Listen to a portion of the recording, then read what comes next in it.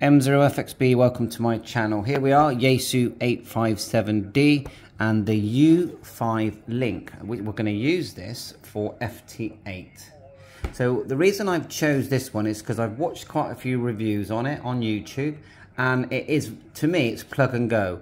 The downside is that there's quite a few leads, but the upside is that once you connect those leads, it just works on WJSTX straight away. So let's just start off by connecting the leads. I'll show you what comes in the box. You've got a couple of these audio leads here. One's going to be for microphone, one's for speaker.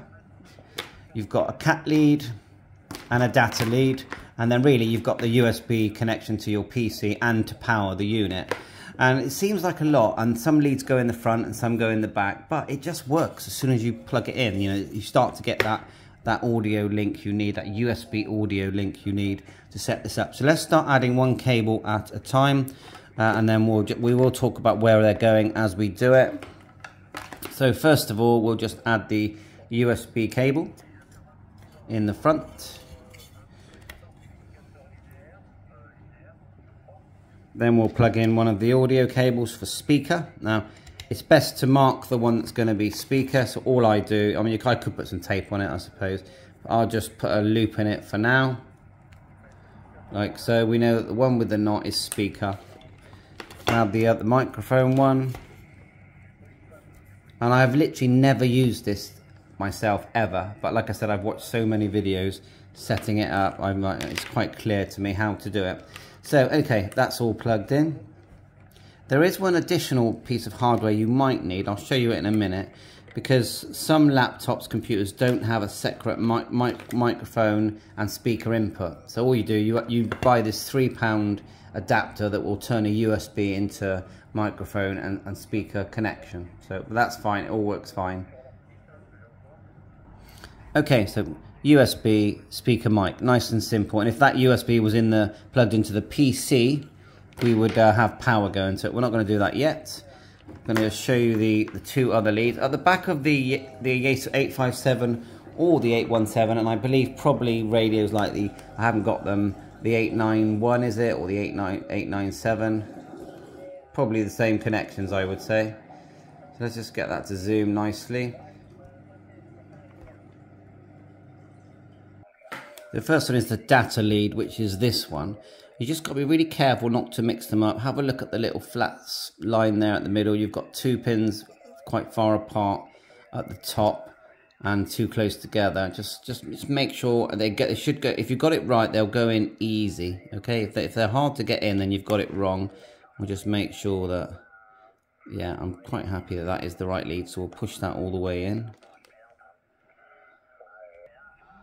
Bit nervy because it didn't feel like it was going in, but then it went in. So that's your data lead, and I'll show you at the back of the radio where the data lead goes alongside the cat lead. So the next one is the cat lead.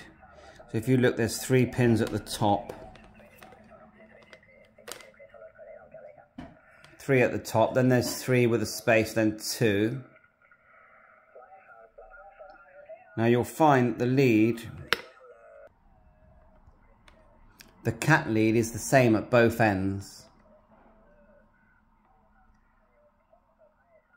So let's get it in there.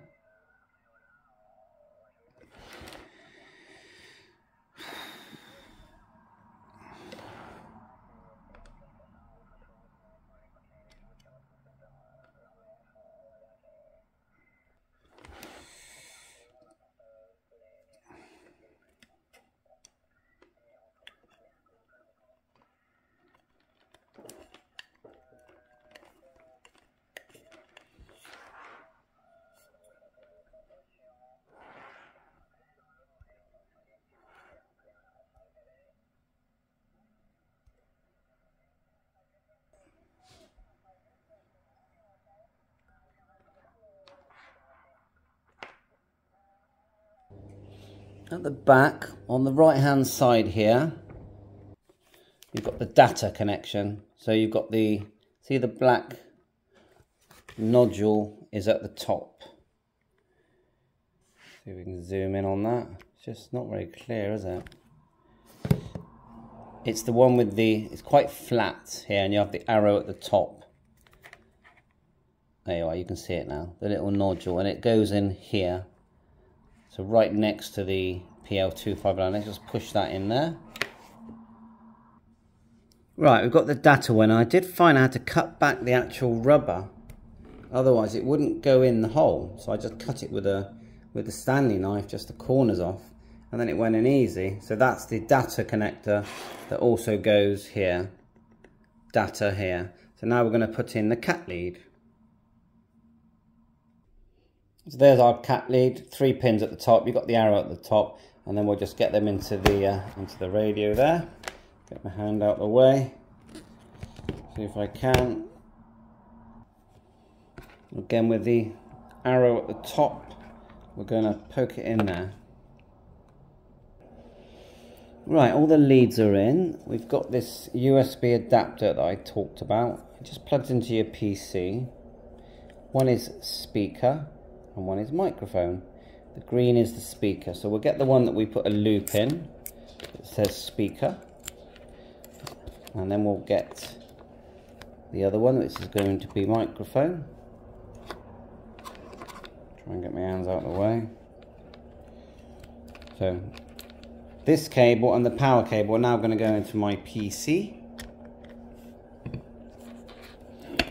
And we'll fire up WJSTX as well. Okay, so that's what it looks like. Speaker, microphone, cat and data in the back. Speaker, microphone, USB adapter, and then we've got the power lead going in here to the laptop, and it's lit up. HF radio. Right. Data, cat. Cat control basically is what makes it change frequency. So let's see how it goes.